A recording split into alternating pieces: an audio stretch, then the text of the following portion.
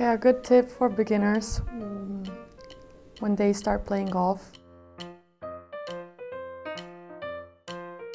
What I normally tell my friends is that it's not about strength or trying to hit the ball as far as you can.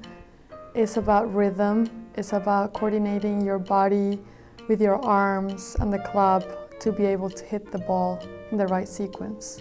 Sometimes you see a lot of people starting to play golf, so excited, trying to hit the ball super hard, super hard. You're like, oh my God, no, keep the rhythm, 1, 2. So one of my favorite numbers is 4.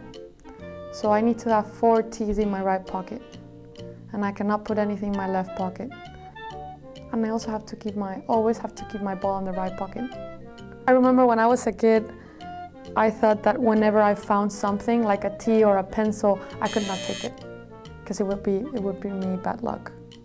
So that's why I don't pick anything up from the floor on the course anymore when I'm playing.